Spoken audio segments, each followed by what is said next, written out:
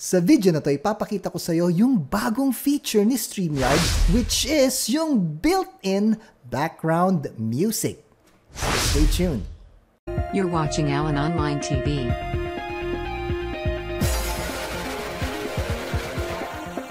Now your host, Allen De Leon. Hi, ako nga pala si Allen De Leon and welcome sa Allen Online TV. If you're new to my channel, then may gusto akong ibigay sa iyo na free ebook entitled The Top 5 Free Tools for YouTube Live Streamers. Ang kailangan mo lang gawin ay i-click yung link dyan sa description. Pwede ka rin mag-visit sa www.allendeleon.com/top5freetools.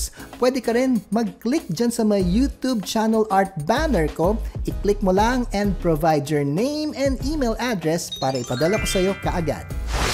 So here we are sa computer screen ko. So let's proceed na sa Streamyard.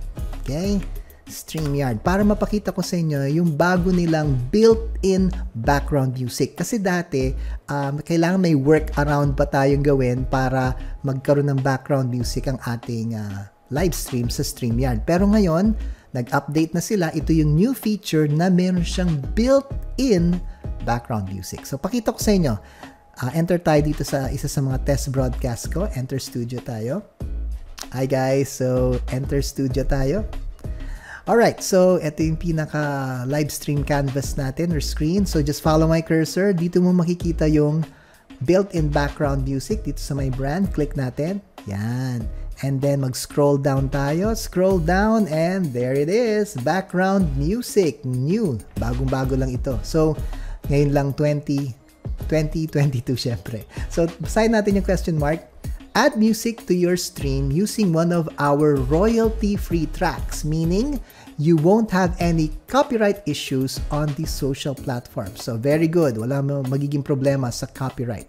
So, ito lahat yung mga tracks. 1, 2, 3, 4, 5, 6, 7, and 8 tracks. I guess, yan lang muna, pero siguro mag-a-add pa sila ng iba pang music tracks dito. So, feeling ko madadagdagan pa to.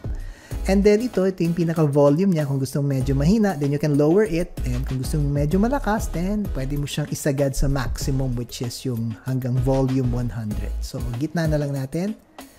And then, itong loop, pag hindi siya naka-check, ibig sabihin, kapag natapos na yung background music mo, then tapos na siya. Pero pag i-click mo yung loop, ibig lang sabihin, tuloy-tuloy siya. Meaning to say, pag natapos na, uulit siya uli.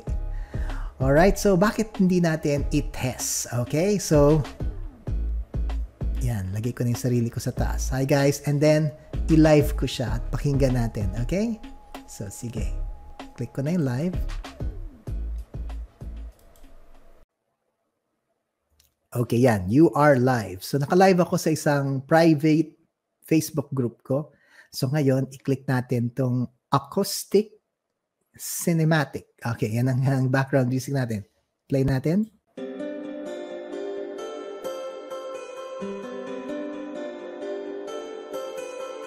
So, kung gusto nating lakasan,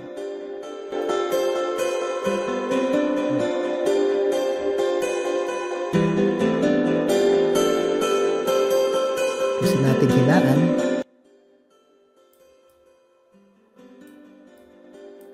so, medyo may konting delay lang, no? Mapapansin ninyo kapag tinaas ko siya, binaba ko siya, medyo may konting delay. Yes. Okay lang yun kasi sa internet connection yan eh.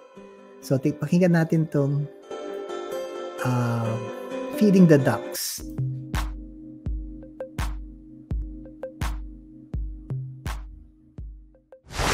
Ang good news, whether free account ka or paid account ka sa Streamyard, magagamit mo yung built-in background music. Yun nga lang, ang nakita kong limitations is you only have 8 music tracks na binigay ni Streamyard. Siyempre, kung gusto mong mag-add ng sarili mong music track or background music or gusto mong mag-add ng sound effects, hindi mo siya magagawa. But don't worry, may good news pa rin ako sa iyo dahil may ginawa akong workaround video tutorials wherein you can add your favorite background music at pwede ka rin mag-add ng iyong sound effects. Yung dalawang videos na nakikita mo, yung dalawang videos sa screen, panoorin mo yan, makikita mo kung paano ka pwedeng mag-add ng favorite background music mo at saka mga sound effects. And I'll see you in one of those videos.